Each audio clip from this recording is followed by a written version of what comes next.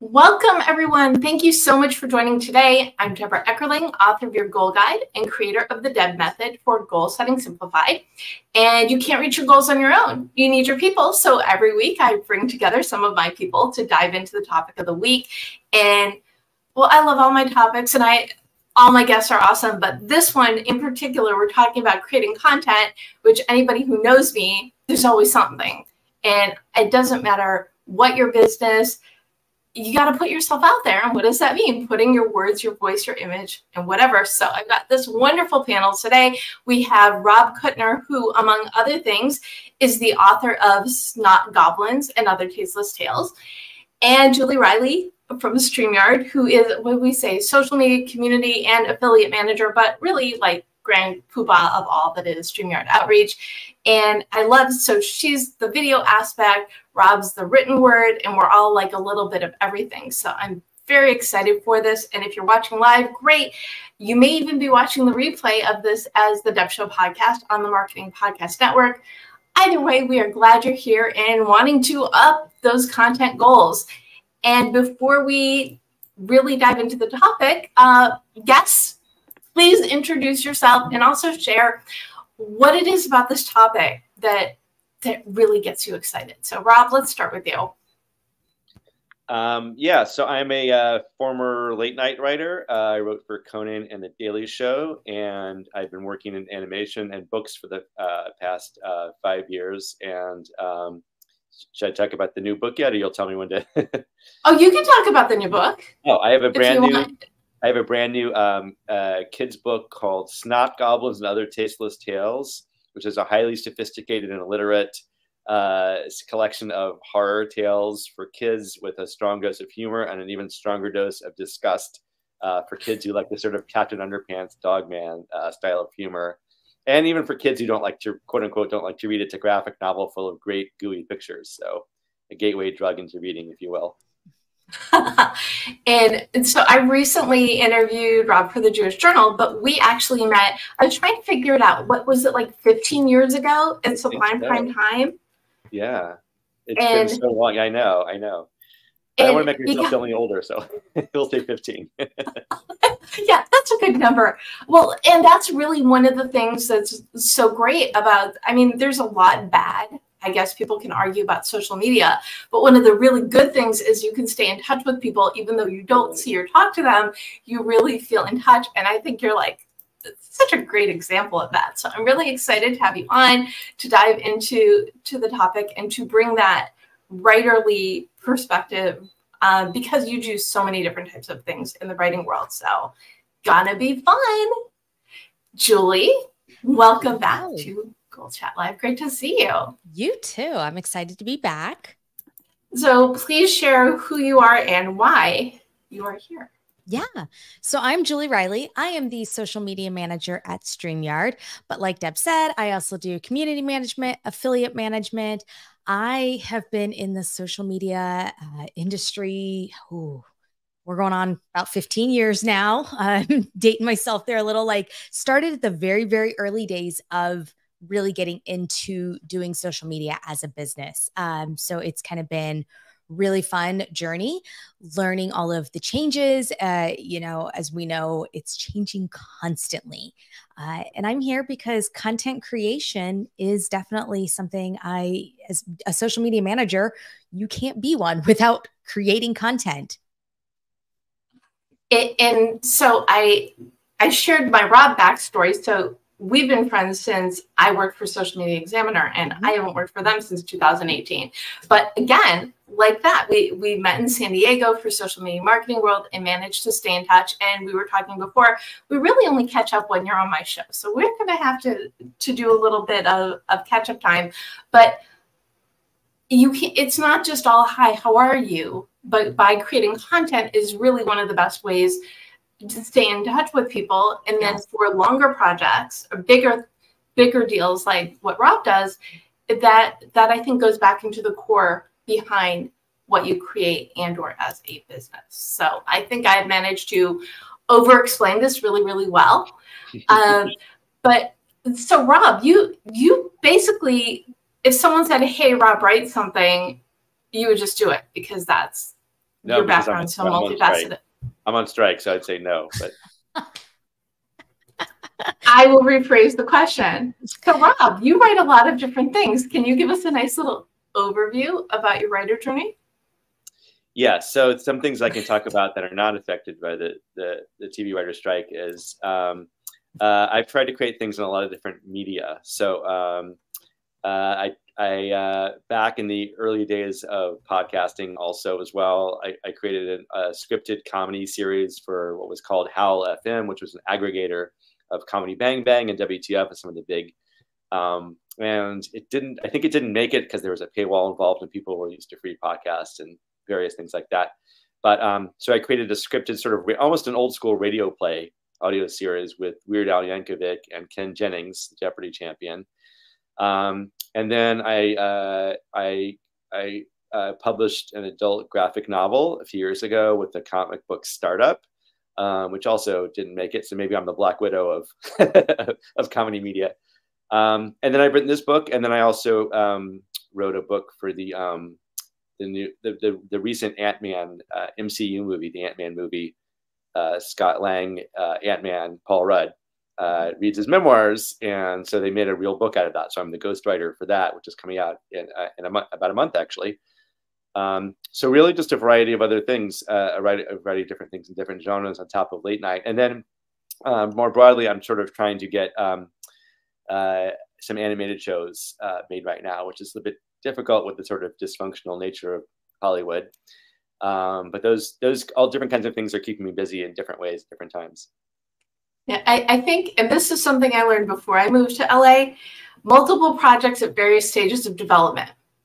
Yes, that's basically a line anyone can use. Everyone's first line at the bar, right? But you really have to, because like, as you know, the marketplace is shifting all the time, and just even opportunities are like a merry-go-round. So you have to have a couple of things teed up. You have to have things in the air, and you spin one plate and you do another, because you never know when someone's going to come back to you. So if you just try to focus on one thing, you could put all the effort in the world to it, and your partners or the audience you want, or whoever are not ready for it, then you're just twiddling your thumbs. So I don't like to twiddle my thumbs. The thing that I find really interesting, and we'll let Julie go a little bit more deeper into the content she creates, it's pretty much the same thing with social media, is you need multiple things going on. And even this show, it's Goal Chat Live, which is live streaming to LinkedIn, YouTube, and Facebook. And then the replay will be available. It'll be a blog post. We'll do a fun little Instagram photo. Yep.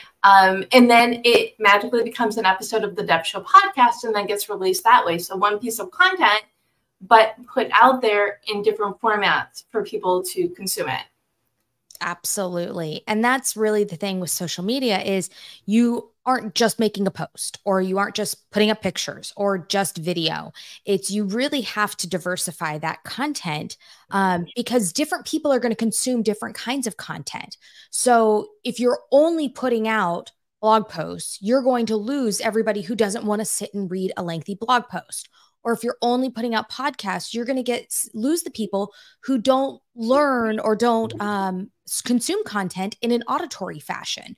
So you have to really create all of those kinds of different pieces of content, because you're going to have your auditory learners and your visual learners and your people who like the long form content and the people who like the short form content.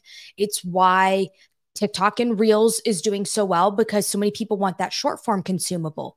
But that didn't eliminate the blog and the podcast content either with that. So it's really kind of finding what's working with your audience, but making sure that you're providing multiple different forms to gather a larger audience. Can I respond to that? Because I totally resonate with that. Yeah, I've been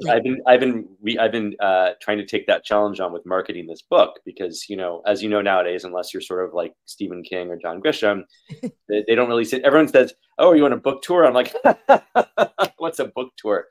It's not really a thing anymore, and so it's sort of up to the artist, to market themselves. And so I've been actually figuring that out a bunch of ways. So I created a bunch of short form videos. Some were animated and some live action. And I sort of ran up against a wall around early because sort of my social media networks are my social media networks. You know, it's my family and friends. And then there's been all this stuff with Twitter. Twitter's gotten very like controversial, radioactive, and I really don't think there's been a clear successor. I'm on several other places, and there's very little engagement. And so I've been sort of finding creative new ways to try to market this, which is like, you know, for example, when I do signings, I create. I should have brought with me, but I have a little snot. I have a goblin monster that I have kids hold up, and so they take a picture with it and hope that they'll organically spread it. I'm doing a live activity in Burbank this weekend where we're doing kind of a scavenger hunt among several local businesses for kids to find cards with characters from the book. And I'm hoping that without sort of like talking about that we're promoting a book, hoping that that sort of like gets out there as an organic activity that people will bring people to it. So totally finding out audiences outside of my own, like we're all kind of in silos sometimes, I feel like a little bit. We're in bubbles. And so how do we get outside of those bubbles with our product? Yeah. And I think it's real easy for people with that bubble. They kind of put those like blinders on and they're like, this worked. And that's now what I'm going to latch onto. And then they forget that over time, the audience will get drained of that too. And that they get into this silo. So you have to like, again, remember to expand that and build upon that. So you're always my biggest thing is like, how can I get so excited when a stranger takes an interest in something? You know what I mean? It's like when that means they've reached outside. It's like, you know, my mom will click like on everything that I do, and that's great. You know, but she's already bought the book or a couple of copies of it. But you know, when people I don't know at all just heard about it somewhere and like it, that's the goal. Absolutely. The other thing that I noticed that you do is for your events, you bring in like gross sounding but tasty treats. Yes. So what was it? Flemin meringue something or Flemin bars? I had a book event in Atlanta, and I partnered up with there's a really cool pop-up bookshop inside a coffee shop, which is really cool in Atlanta called the Bookbird. And so the coffee shop makes they have a bakery and they make their own things. So I made some gross themed dishes. So they were Flemin bars, so PHLEGMON bars, which are just green. And I did that at my event yesterday as well. And Rice Krispie treats, which is Rice Krispie treats with like chocolate sprinkles in them, and then Poo Nut butter cookies. So like peanut butter cookies with a Hershey kiss that looks like a poo. That's fun. It's creating fun by doing that. You're creating different content that people can also share. That's the hope. Is I hope that'll be the next like TikTok recipe that. I mean, it's really interesting actually because I'm aiming for a very specific slice of the market, which is kids like elementary school age who are not on TikTok, definitely not on social media, like they're tuning for that.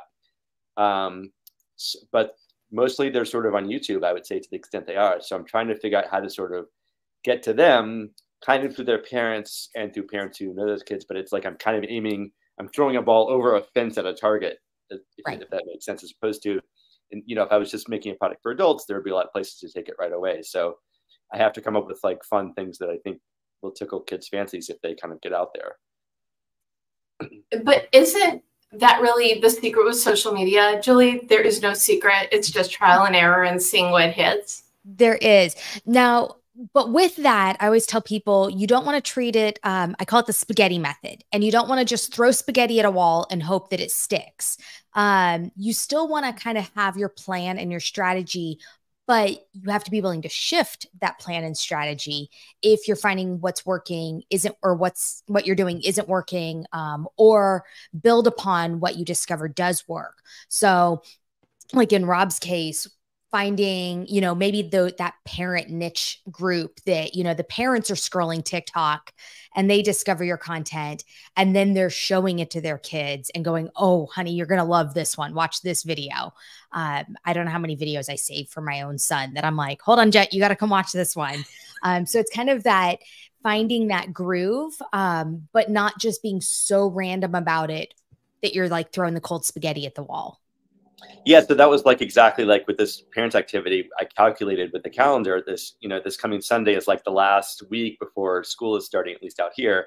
And I thought about, I'm a parent, I have 2 kids. So I'm like, parents are just desperately climbing the walls, looking for kids stuff for their kids to do. School soon. So I completely, like you said, I completely targeted this at parents. I said, parents, do you want a fun, free activity that's not electronics for your kids? And so it was explicitly like trying to appeal to parents, and one guy actually wrote in an RSVP and said, I'll do anything to get my kids off screens. They're coming to this whether they want to or not. I'm like, that's fine. That works. That works for me. The parents are literally, they're over summer. We are all done with it. Yes. We are all like, if these kids do not go back to school, we're going to lose it. Exactly. Mine's even older and entertains himself. And I'm like, please get out of my house. Please go. Did it now when we were kids? I'm going to refer to us as Generation Xers, and I think Julie, you might be a little bit younger. I'm X. Okay, so there you go. We didn't start school till September. Right, it's so much earlier. Right. Now. It depends. Yeah. So when I lived in California, I didn't start until September, but then I moved overseas, and I would start in late August, almost September. But we got out later too. We didn't get out till like middle or almost end of June. So I know now my son is out before Memorial Day, but he goes back on August 16th. So yeah. It just, I mean, I don't have kids, so I have absolutely no barometer. I just remember school was out the middle of June. It didn't start till around September. And this just seems really, really early. And I feel like early, and yet it still feels so far away for a parent. So I compared it to my wife, and I compare it to like, it's like Napoleon like taking on Russia, except like we plan out the summer, like this week isn't covered and this week isn't covered, and what are we going to do for this week? And when you get to the end of it, you're just exhausted. Yeah, I was so excited. I knew that we were on the home stretch of back to school because football started tonight. And I was like, football practice starts, school is finally on its way. So hope as the cavalry's arrived. Yes. I feel like we're on a tangent, so I'm going to rein us back in. Thank you. How's that for transition? Let's talk about content. But it's the two different sides of it, though. It's what do you create that you're getting out in the world? And also, what do you create to share what it is you've gotten out in the world? And so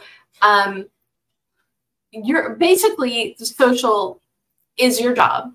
Yes. Julie, what do you think? And then we're going to address what stops people from writing in a moment. So stay tuned. What stops people from creating content? Overload. Looking at it and going, where do I begin? I have so much. There is Instagram and Facebook groups and LinkedIn and Twitter, X, whatever you want to call it. And now Threads. And am I creating YouTube videos? Am I doing TikToks and Reels? And I mean, you think about this list and it only keeps growing. Every time we turn around, there is another new platform and they're like, well, but do I have to be there? And what do I have to do? And so it is this overwhelm of going, now I don't know what to do. I don't know how to get started.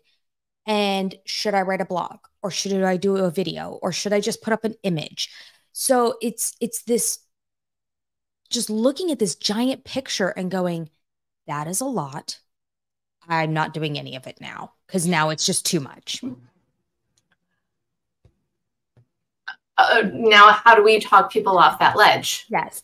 Now that we can't just play with the problem, we have to play with the solution. Right. So I think some of the easy ways to start with that is go, how can I create one piece of content that can become multiple pieces of content? So for instance, what we're doing right here, where this is a live video that you're going to turn this into a podcast and a blog, and you're going to put an image up on TikTok. So you are creating one piece of content that is an hour's worth of time.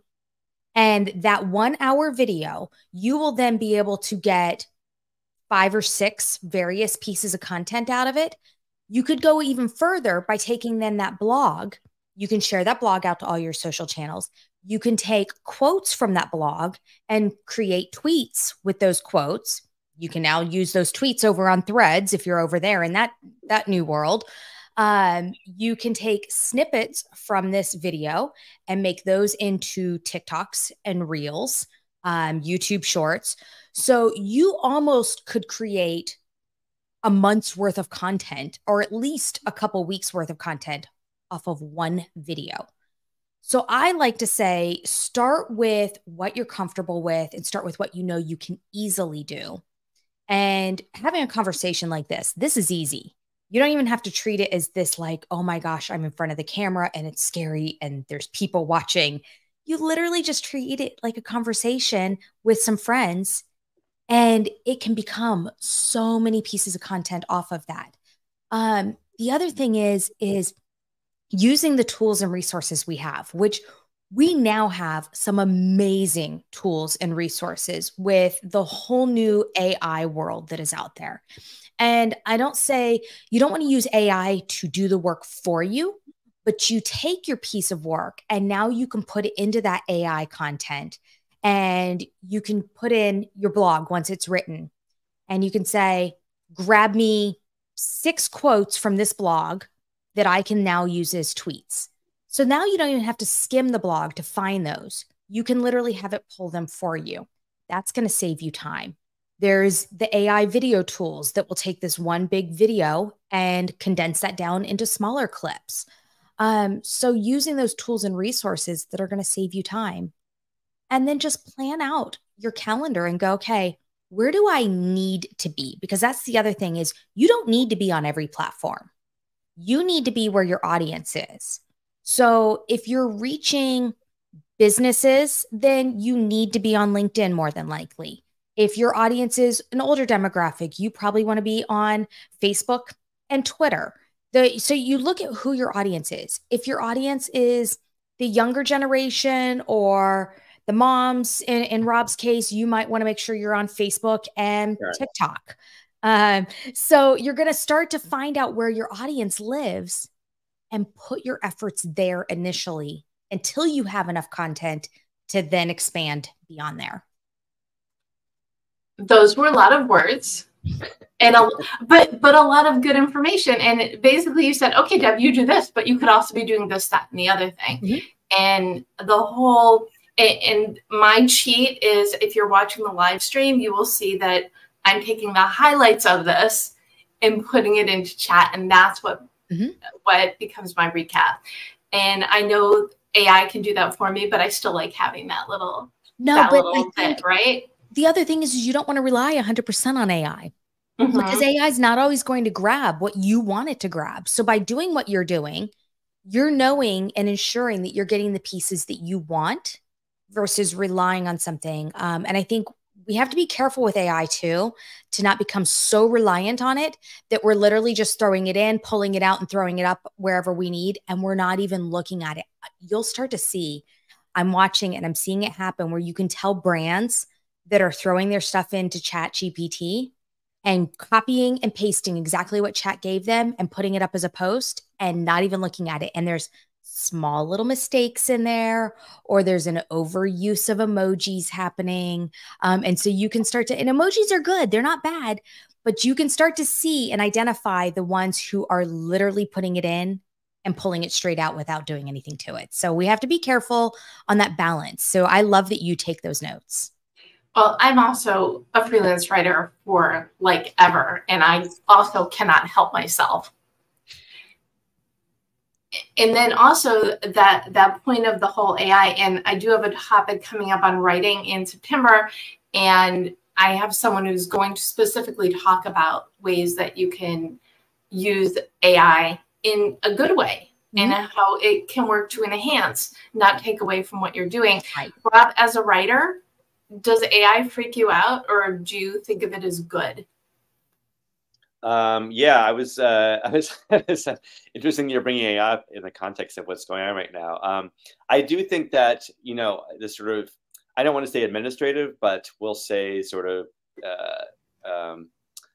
organizational sort of task you're talking about that it can perform, you know, instead of a person. I think it's really good at terms of those things. And even some of the more like prosaic types of communication we do. I can already imagine my kids doing their thank you notes to relatives using AI because it's such so formulaic. I'm just a little bit nervous about the whole genie in the bottle thing, because I feel like in the context of the writer's strike, you know, these companies are clearly trying to save a lot of money and use it to do like generative tasks that I think, you know, it might be able to do up to some extent one day, but like it's just about cost savings. And I feel like within certain lanes, it's extremely great and really a great tool for creatives. I'm just nervous that you can't sort of have one without the other because of the greed potential for, like, you know, getting rid of creatives, which, you know, Deborah, that would affect a lot of the kind of freelance writing you do. I imagine the sort of nonfiction, like they're going to try to get AI to be writing those pieces. So it's an income stream for creatives of all kinds, whether or not it's the main thing they're doing. I think you hit it really the nail on the head. It is a tool.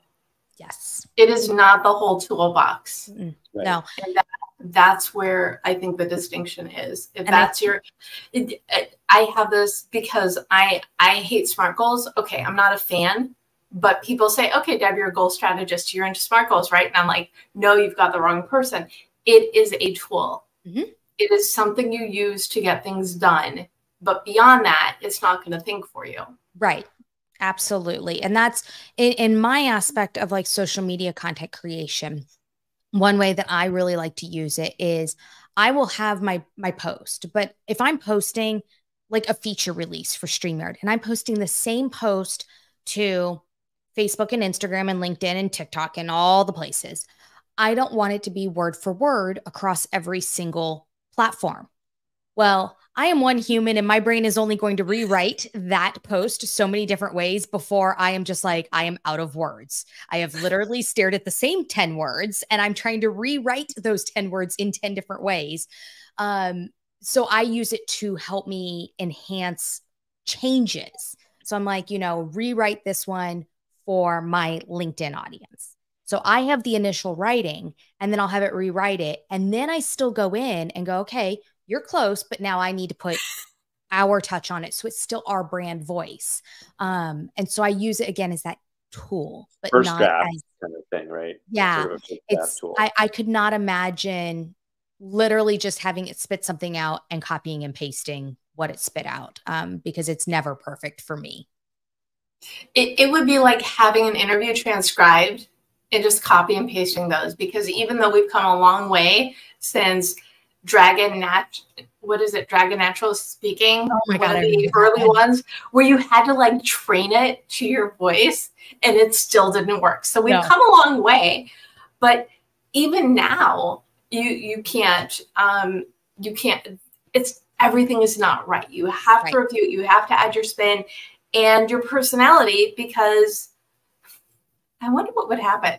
AI, write an article on this, like Deb. Now I'm curious. I might have to play with that. So Rob, let's talk about creative or even non-creative writing. What stops people from, tapping into all their ideas and turning them into words?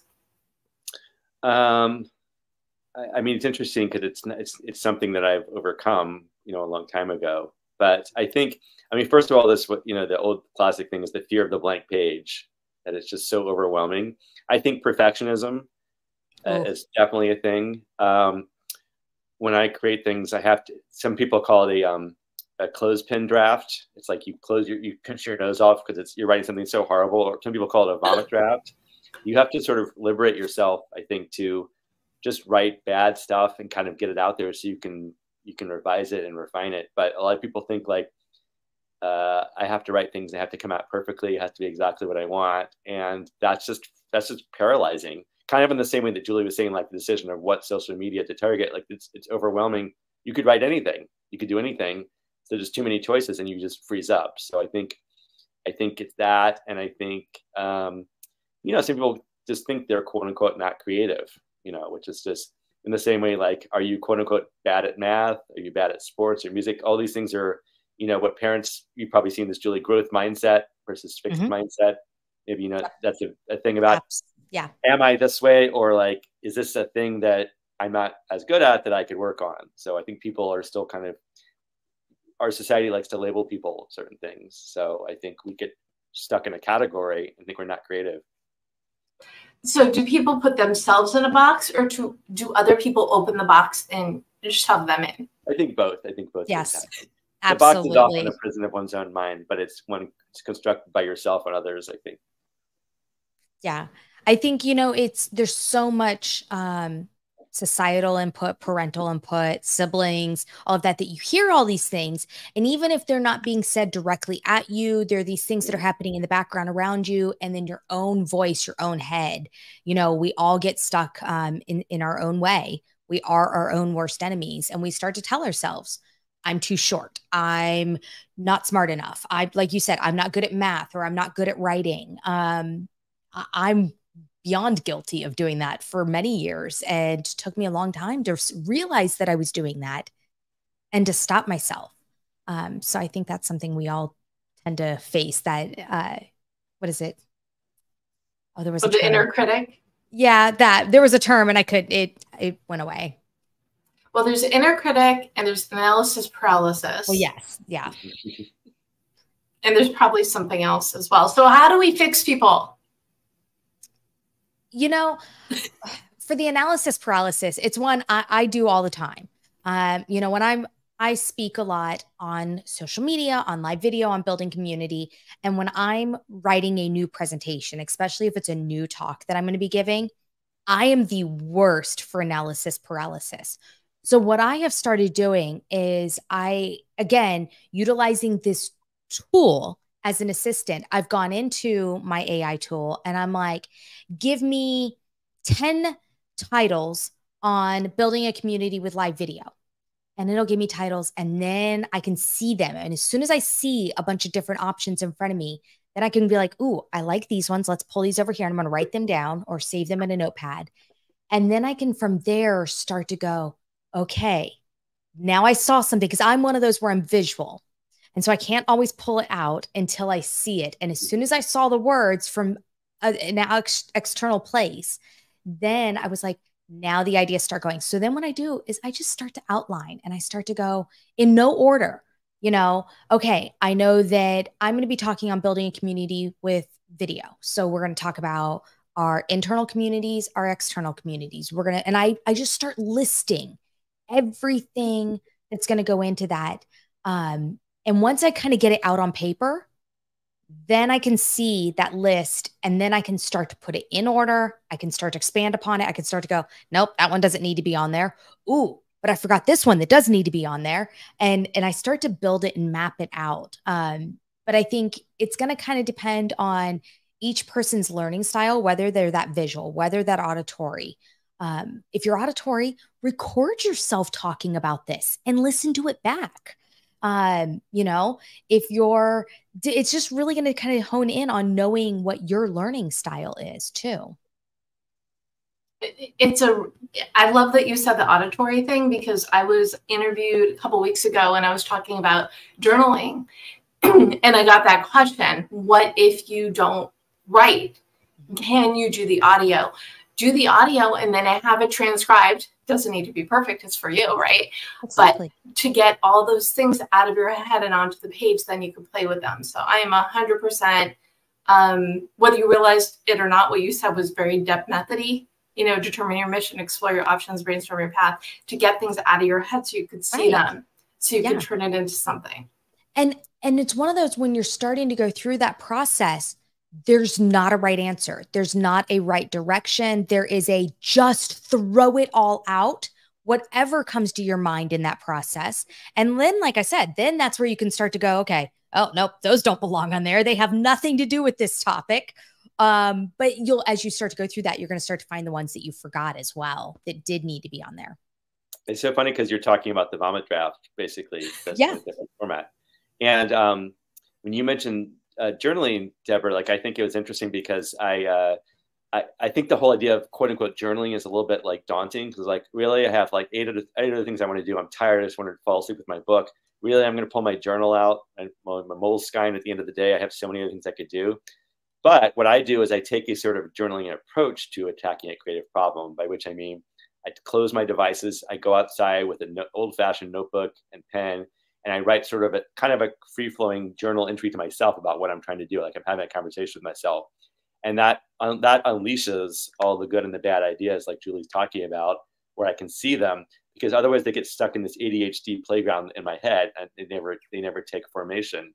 And the other thing I wanted to mention also is other people is the most powerful tool. Like, I come out of a culture of writers' rooms where someone would bring a pitch into a late night show, and it's a reasonably funny idea, but when it bounces around with other people, it takes on a whole emergent property.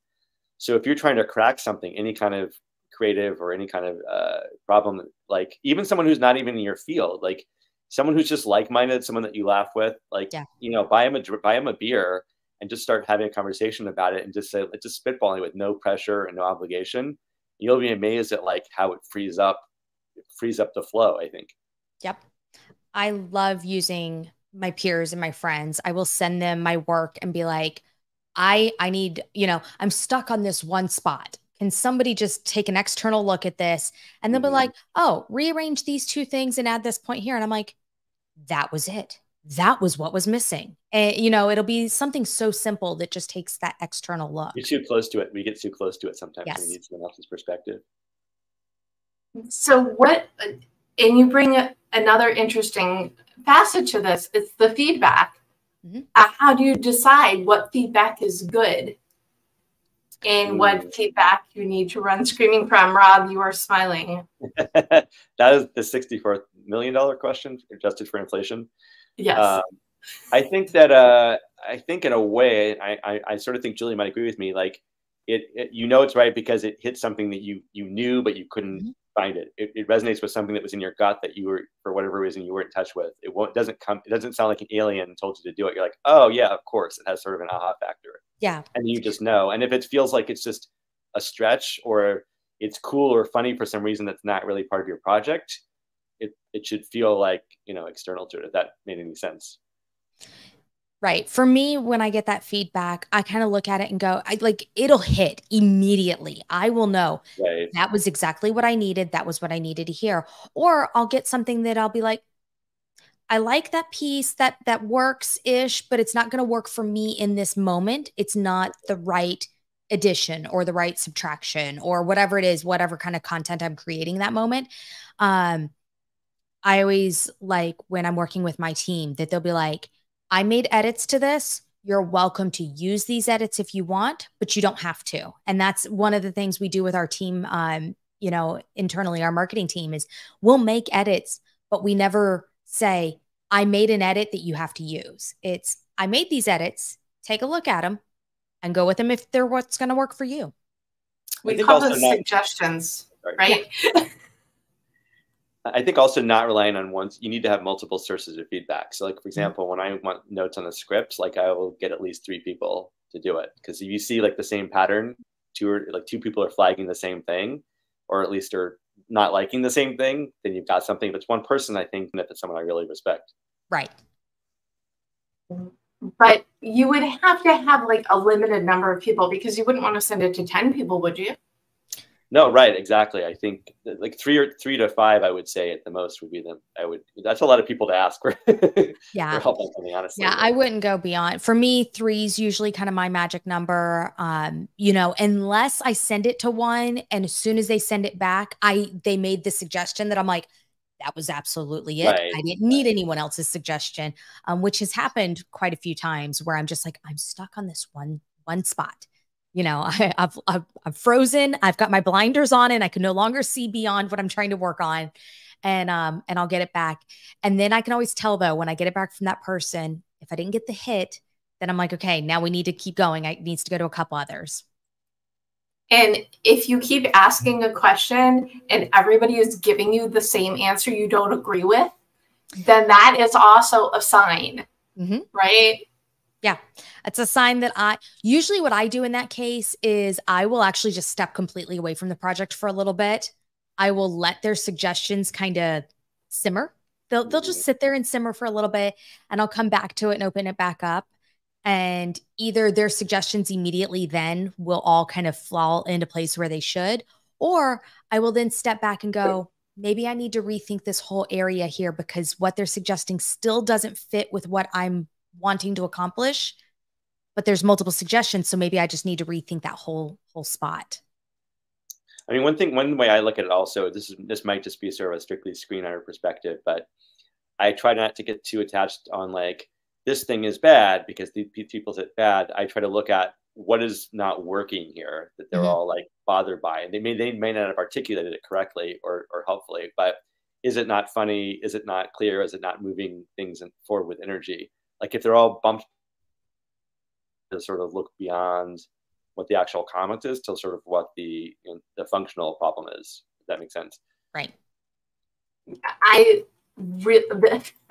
something I just pulled out to put in the recap. It's not about whether something's good or bad. It's whether or not it's working. Right. Well and said. in a lot of cases, right, it could be a not yet, which I at least for Not me, yet. you know, Great. Yeah, I like that. right? Yes.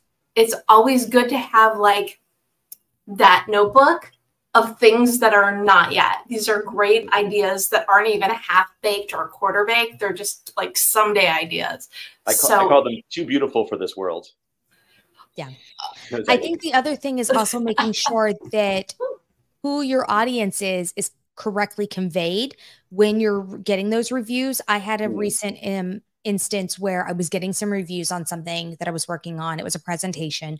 And as I got them back, they were like, well, this is very rudimentary and basic. And I realized that I didn't explain to them that my audience was small business owners that needed that rudimentary and basic lesson in the building your community with live video, that I wasn't speaking to other content creators who had been in it for years and were very experienced. I was speaking to people who were just really beginning to get started. And so as they were giving me their feedback, I realized, okay, your feedback makes sense if I was speaking to a higher level audience, but that's not who I'm speaking to. I think that's a great point. Just to hammer on that a little bit, is like, I think framing the feedback that you asked for when you asked for it is really important. Like I try to proactively, like, you know, say it's for this kind of audience, it's for this sort of, we'll say network or buyer or something in this case, and also be as precise as I can for exactly like kind of feedback I'm looking for, you know, I think, as opposed to just, what do you think of this? Just like might lead to sort of a decision paralysis, analysis paralysis on your feedbacker's end. Got it. And will you go, I'm still stuck on what you were saying a couple minutes ago about what is this, the too beautiful for this world? I was sort of joking about the way that I think people get like sort of attached to, you know, they call killing your darlings. They get sort of attached to something that they love so much, but it's just not at all right for the thing, but it might be good in some other way. But I think there's also like, I think there's also sort of like, you have to have the freedom to, there's not yet. And there's also like, probably never going to be's, or just for me, or just for myself and my friends. And I think accepting that, as opposed to like holding on to things that are just not going to work for people or for the things you need ever, and being able to let them go. And also like trust that you're going to come up with new things. Like there's a fear that, oh, I had this great idea, I'll never have another good one. If I have to hold on to this one because I'll never have another good one. That's a really common problem for creatives, is the fear that you'll never have anything else. And you have to build up the trust that my brain will still come up with new things. Mm-hmm.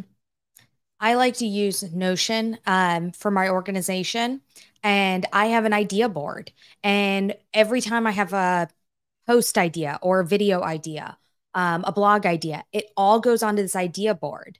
And some of those ideas get created and posted on social media. And some of those ideas sit on that idea board and may sit there indefinitely. They may never move from that idea board from idea. But I have it marked to where it's an idea, it's an in progress, or it's completed.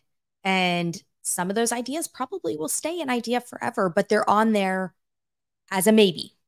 Mm-hmm. Maybes are good. Right? Movies are sometimes like the building blocks for the best things. Yep. I just had this really bizarre visual of this idea board, and it's like the puppy that never gets chosen. It's so cute, but it's just can't get off that idea board, and then you just feel bad. So you just want. Actually, it's another tangent. Yay. You could even take that puppy of an idea that's too beautiful for this world and then just play with it, explore to see if it goes on its own adventure. And if not, you can corral it back to the board. Totally. You know the pigeon books by Mo Willem? You must know them, Julie. Don't let the pigeon drive the bus. I don't. Wow. Well, they're picture books. Those ones. They're very popular for like, you know, I think like, we'll say like early elementary preschool kids. Okay. Mo Willem's, they're these great creations. Well, now that you guys don't know the example, it's not such a great one. But anyway, they're extremely successful series of books. I think there's been TV stuff. They're really delightful. But it just started because this artist would send these funny cards to friends and family for the holidays with this character, and people are like, oh, I really like that character. You should do something with that. But it came from this pure place of I'm not going to try to like take this thing and market it in some way. Like I'm just going to have fun with a creative idea. And then sometimes those can themselves, when you're not trying, maybe when you sort of turned off that part of your brain, sometimes the real gold can come out of those things. Sometimes ideas are just fun. Yes. And I always have some sort of creative project that doesn't get nearly as much attention, but it's there for when I feel like, you know, putting some time and energy into it. And I think it's always fun to have those side especially, and even when your job is writing, do you have other fun creative things you're working on? We have this very American idea that everything has to be like for profit and for productivity. And I think we should like liberate ourselves from that and just allow ourselves to play. Oh, I'm so with you. Yeah, absolutely. Because play is like, if we're not having fun, what is the point? What are we doing? Yeah. Right. I think the other thing is when everything becomes a job, it's exactly that. It's a job. Right. And then you view it, you're going, okay, well, now I have to have a strategy behind it. And now I have to have a plan. And now I have to have a process. And you're like, sometimes you just have to let that go. You know, if you enjoy taking pictures for work and it's part, you know, Instagram is part of your job, remember that you can also just go have a fun Instagram account that is nature, if nature is what speaks to you, or your family. So remembering to kind of take what is work, but also have fun with it. Well, and the other thing is, if you love what you do, which I think all three of us do, at least most of the time, right? When you love what you do, it's awesome, but it doesn't mean you can't keep finding things that remind you of why you love what it is that you do. Creative adventures. Okay. Agreed. We're smiling, we're nodding. Not great for the podcast, but you froze there for a split second. I was like, I don't know where she went with that. Oh, did I freeze? On my end, it did at least. So. Okay. I thought you were just agreeing with me and you were just like, wow. I agree with you. Right. It's such a fun conversation. And the reason, part of why I love doing this show, it's to bring people together who their paths might not cross otherwise, to have a conversation. Basically, you're from two different parts of my life. Yeah. And you're basically agreeing with each other, which is, you know, it's fun, but that's what this fun project is for. It's motivation, inspiration. If you're holding yourself back from trying fun, creative things, we're here to tell you stop. Yeah. And on that note, let's gift some goals. So let's get some people out of their heads. What is something that they could do today, tonight, tomorrow to get out of their brain and start creating more content, whether it's for social, creative, or both? Well, I think I'm going to go the social route because that's my niche and my world, is start to figure out what you want to be creating for your audience, who your audience is. Like, that's the easiest one. Is who are you talking to? Are you talking to your personal audience? Are you talking to your business audience? So kind of define what those are and where they live. And when you define those, who they are and where they live, then start to figure out how you can plan out the content that you want to create without getting overwhelmed by going, how can I take pieces of content and get multiple uses out of it? Whether it's starting with a video and going the route that like Deb does with the blog and the podcast and all of that, starting with a blog. You can start with a blog and then record your blog as a podcast and do short like snippets on social about it. So kind of figuring that out, but starting with bigger pieces of content that can be brought down into the smaller little pieces and used all over the place. Because I think that is really the easiest way to not go, oh my God, I have to write 50 social posts, you know, to cover the next month on all my channels. And how am I going to do that? Because that's a lot and it's a big number. So start with one piece and get all your little pieces out of it. Wow, that was like 27 goals in one, which I am okay with. Define your audience. Who are they? Where do they live? So that helps you figure out their platform. You have to start there. That's number one. And then figure out what kind of content you want to create for them. Start with one big piece and turn them into little pieces. Yeah. So it's not 27 goals, it's 5, but they're 5 very manageable goals because it is a plan. And let's add to have fun with it because your audience will know. Yes. Right? Absolutely. You have to have fun. You know, one of the things I love about what I get to do at StreamYard is we get to be very creative and try new things and have fun things. So for instance, today on Instagram, our post was our mascot puddles upside down in our coffee cup, asking how many cups of coffee is it going to take you to get through Monday? So have fun with your content that you're creating, because otherwise the audience is going to see right through it. And if you're not having fun, they're not going to have fun and they're not going to stick around. And just so you know, Puddles is stuffed. No real animals were injured during the creation of this post. He's a little plush mascot. Yes, adorable. That's fantastic. Rob. Well, I would say that I'm not exactly disagreeing with Julie. I would just say that I'm looking at a different part of the process. Yeah. That's what we want. But you have a very sort of like strategic getting it out to a public. Like, I'm not going to lie, when you say just calling it content just bothers me a little bit, sort of at the very like origins of creativity, because you're thinking already of a vessel and a product and an audience. And I think those things can be sort of the sort of paralysis we're talking about. It might be getting in your way. And I definitely, all those tips are really awesome. And those are things I need to do a lot better. But I would say is just a simple goal is you've got something burning in your brain. Your goal today is just kick that further down the road. And just let yourself, in whatever form that takes naturally. Like for me, it's the notebook, having a conversation with someone, speaking into your thing, go take a walk and just spitball about it. And I think that's, at least in my experience, you'll sort of, it is what it wants to be. You'll find out what it wants to be. You know, is it something that's going to be like a series of videos or blogs or something like that? Is it going to be for a certain audience? It's going to find what it wants to be if you just let it out of its cage. So just take that creativity and just like, take the bushel away and let your light out, and don't necessarily rush that. And you'll start to get really sense of it, and then you'll figure out all the stuff Julie's talking about, I think. So that's going to what you said about the fun part. Like, I would say stay in the fun part as long as you need to, and then hopefully that fun will make it always genuine and organic to what you're doing, and it won't be something you have to think of. And then you'll think about who would like this the most and how you share it with them. So in a way, these are really kind of complementary.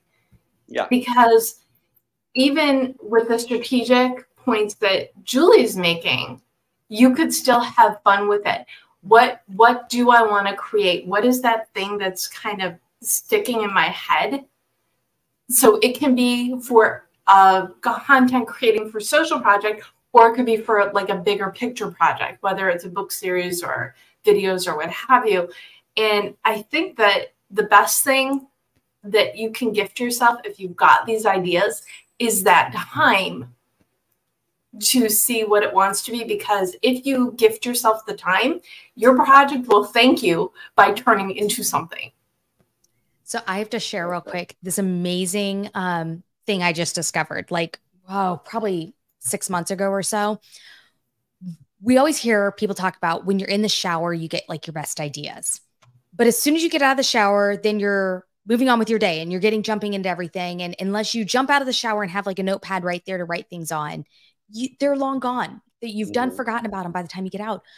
They make these shower notepads that I literally have in my shower now that are these waterproof notepads that you can write. So like as you're in there and all these like fun ideas come to you while you're in the shower, you can jot your notes down and then stick them on your desk and kind of circle back to them. I think I just like somebody had posted about it, I don't know, TikTok or one of those things that you're like, oh. And so I went on to Amazon and had Googled shower notepads and found all kinds of different options. That's awesome. I love that. I would go further and say you should have a little notepad that you have at any time, because you just don't ever know when something will come to you. Yes. And you want to be open to, have an open ear to that, whatever, even at the worst possible time, even if you're in a meeting or something like that. Make a little, I'm a fan of like making shorthand notes of things just so I can sort of return to them if I'm really too busy to dwell on them. That's great. So it's something might be even smaller than a not yet, but to be able to capture any idea. Right. And if it's really something that you that really is something that's from within you and is really interesting and new, then it's not going to go away. You just might need a reminder or just a prompt to get back to it. Yeah. And I use the notepad on my phone a lot for that, because I pretty much always have that by me. Right. But the shower was the one place that I would then the ideas would be gone, because I could, even if I could grab the phone, it's waterproof, but you can't type on it very well when your hands are wet. And so that was why I was like, okay, I have to get this one piece because I can't get these notes down while I'm in there.